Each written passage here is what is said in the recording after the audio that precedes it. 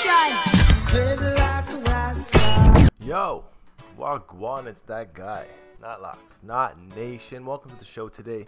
We are doing a Little Dread review, following commenters' suggestions. Doing one that's kind of out of the box today, and actually makes as a very big pioneer in the technology world. I'm looking today at Mr. Jaron Lanier, and he was requested by a fellow named Finis Love just 14 hours ago. And the thing is about Jaron Lanier, quick info on the dude. He was born May 3rd, 1960. He's an American computer philosophy writer, computer scientist, visual artist, and composer of contemporary classical music. He's considered a founder of the field of virtual reality. Lanier and Thomas Zimmerman left Atari in 1985 to found VPL Research Incorporated, the first company to sell VR goggles and gloves. Now, this dude has been around, honestly, booming throughout the late 90s, right into the 2000s eras with the whole internet boom, the dot-com boom, and he's actually quite the legend. He's actually quite the legend in terms of helping find virtual reality. And the thing is virtual reality isn't like, it's been around 20 years, yes, but it hasn't really taken off yet like other technology has. So there's still a lot of room for VR to grow, but these day and age you can watch on Twitch people streaming VR gameplay, and it's literally insane where they're at right now with VR. And I'm looking forward to the future when it becomes a standard in everybody's home to have a VR system, and especially, you know, with lockdowns and quarantines happening a lot, I think the rise of VR is going to be really big really soon. So this dude, you know, he's 60 years old. He's had some freeform locks for quite some time now, and they definitely are standout. They definitely are pretty legendary, and I'm loving the fact that they definitely are freeformed. Now, how do we know that they're freeform locks? I mean, it's kind of a telltale sign when you can see the frizzy hair, the shape of the locks. They're kind of flat. There's no scarring happening in it. And you know, you don't see any parts on the scalp. Now, I'm loving the color of his locks here. Looks like his hair is brown, but it's faded to more of a blonde over the years. And lots of wispy loopy kinks in his hair as well. Now, this dude's locks, you know, definitely just being very free.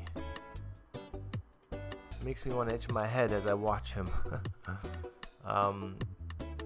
He's kind of got that fro going on at the roots, and then the bottom of his locks are actually no frizz at all. So a lot of his frizzy hair really evident just on the top of his head, and you know, that's what we call embracing the frizz. You know, and I'm a big fan of embracing that frizz, because if it wasn't for the frizz, the dreadfidence, it's kind of artificial. The frizz brings out true dreadfidence and lockfidence within yourself. And we can see the length that dude's got going on here. Now, it did say on his bio that he is a contemporary classical music musician. And this is his collection of, I guess, rare instruments. Apparently he's got over 2,000 of them. So, I mean, the dude's very smart, very musically inclined as well. And that's the thing with computer sciences, a lot of it does translate into music. So, I mean, as a dread, I feel like he's definitely doing his part with his creativity side that we are to be in touch with as dreads. I just find that dreads in general, it's important to be in tune with creativity. Here's an old photo of him when his locks were pretty short. Had a lot more volume to his hair at this point, and this must be his first VR glove and VR goggle release. I remember this kind of release for Nintendo when you got that Power Glove controller. I don't know if you guys remember that. So his locks looking pretty thin. I don't know how they haven't congoed up into things, into locks that are a lot thicker than what they are. It's kind of revolutionary there. He must have been separating them to some sort of extent, but the length is insane. Happy to see that he's stuck with the length over all these years. You can see how far down. They're almost down to his knees at this point, some of them. And I could imagine that some of these have also been trimmed over the years. More of a close-up shot. The VR goggles, when his dreads were much shorter. This probably being his most exceptional length. This is the best valued length of dreadlocks because it's long enough to be lengthy but short enough to still manage quite easily, compared to something like this when they're a lot longer. They take longer to dry, longer to wash. You might not be able to wash them as frequently because of that. A real friendship ought to introduce each person to unexpected weirdness in the other. It's a good quote. So very interesting dude here. Very revolutionary. And I would say to people, if you are trying to attain locks like this, like, you really just gotta go for it. You can see here he's even got a bit of a beard dread happening. But you really just gotta go for it. I think these were his glory days with his locks. These are when they actually looked the best. And this reminds me of a lot of people here on the Reddit page over on Knot Nation that have the type 1, type 2 hair that are freeforming. It goes to show that it does work.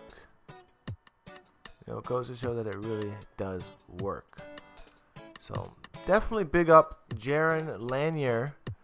Appreciate always seeing and learning about new people and their visions that they've brought to society. And I feel like, you know, his visionary has done quite a lot for where we are now, being on YouTube, being on the internet every single day.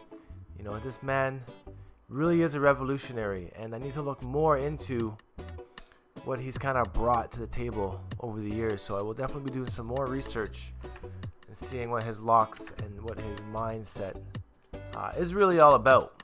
So definitely appreciate that suggestion for this video. And if you guys have any other suggestions, just leave a link, leave a comment down below.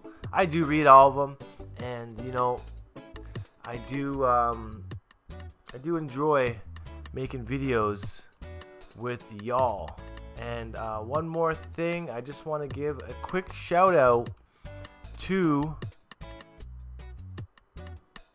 the people that have joined the Knot Nation community, members only, over on